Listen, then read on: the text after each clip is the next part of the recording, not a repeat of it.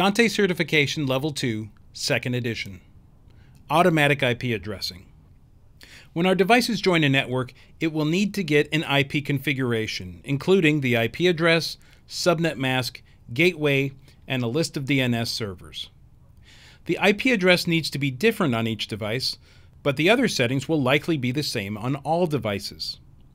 So, when we set up a DHCP server, we'll have two primary settings.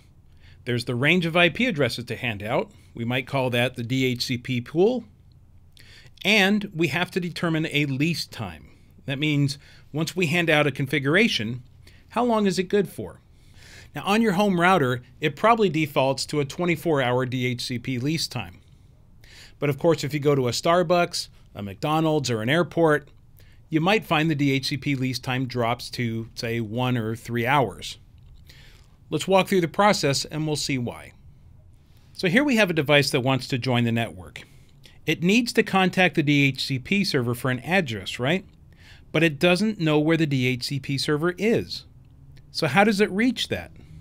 A device will send the DHCP request as a broadcast message. Now the broadcast message is a special type of message that goes to every port on the network. Everyone else will ignore this, but the DHCP server will hear it and respond with an IP configuration. The server makes note of the MAC address of the requesting device, the IP address it handed out, and when the DHCP lease will expire. So here comes another device. When its network ports light up, it'll send a broadcast DHCP request that goes to everyone. Again, only the DHCP server responds with the configuration, noting the MAC address and expiration for that configuration. And on this goes as devices join the network. Another broadcast DHCP request, another configuration is given, and so on and so on. So let's get back to this question of why we have a DHCP lease time. Well, once a device gets the configuration from the DHCP server, it does not maintain a connection. So if a device was to leave the network, the DHCP server wouldn't know that. Without a lease time, once the IP address is given, it would be permanent, right? And so eventually you would run out of IP addresses. By having a DHCP lease time, as devices leave, their IP addresses can be recycled to be given out to other devices later on. Of course, if the device is still on the network as the lease nears expiration, it will contact the DHCP server asking to renew the lease. The DHCP server will simply update the record with a new expiration and communicate that back. It's worth noting that the DHCP server will try to keep devices at the same IP address.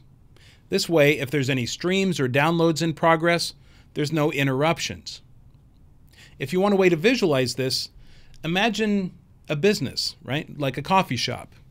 Oftentimes, they won't own the building they're in. They'll have a lease with the landlord. Well, if you were to go to the business on the last day of their lease, you get your coffee. The next day you come in, if they've renewed their lease, you don't know that that happened, right? That all happens seamlessly in the background. The only time you know is if you go the next day and there's a note in the door that says, "Thank you for your patronage. Please visit one of our other locations." Right? Then you've missed your coffee for the morning. That's what happens on the network if you change your IP addresses. To avoid that, the DHCP server will try to keep everybody at the same address.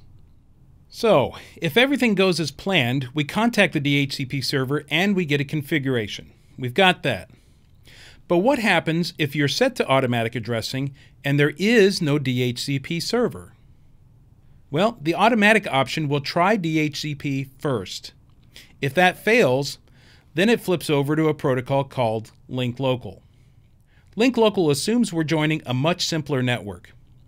It attempts to establish an IP address in the 169.254 range with the associated subnet mask.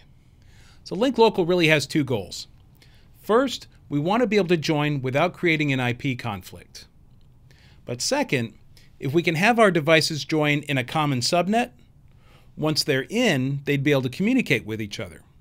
And that's handy.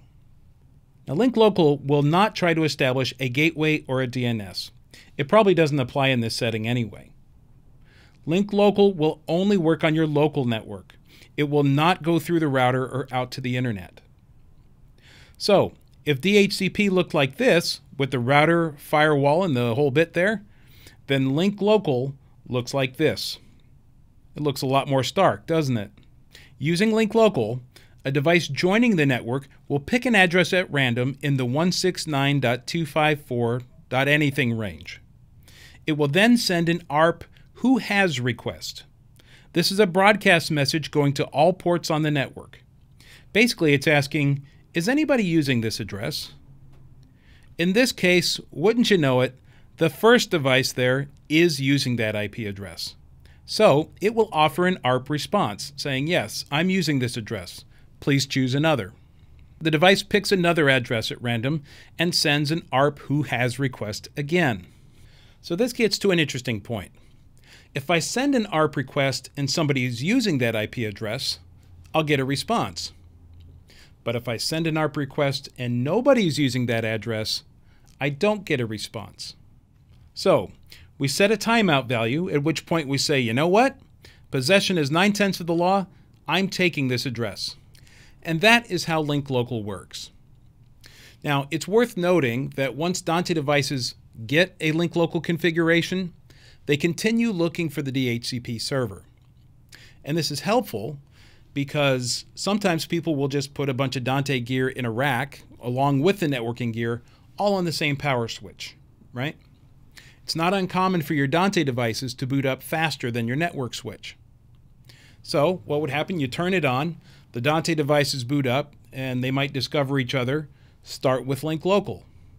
Once the networking equipment finishes booting up, the DHCP server comes online, and the Dante devices will flip over to it without an issue. So in summary, when we set a device to automatic IP configuration, it will try DHCP first. DHCP servers will issue from a pool of addresses, and configurations will have a lease time or an expiration date to make sure that addresses can be recycled when devices leave. If the device is still on the network when the lease nears expiration, it will simply renew so it stays at the same IP address. If there is no DHCP server found, then devices will use link local as the backup plan. They'll choose an address at random in the 169.254 range and send an ARP request to make sure it's available. If it turns out another device is using that address, then it picks another IP address at random until it finds an available address. In the event that a Dante device gets an address by link local, it will continue to watch for a DHCP server.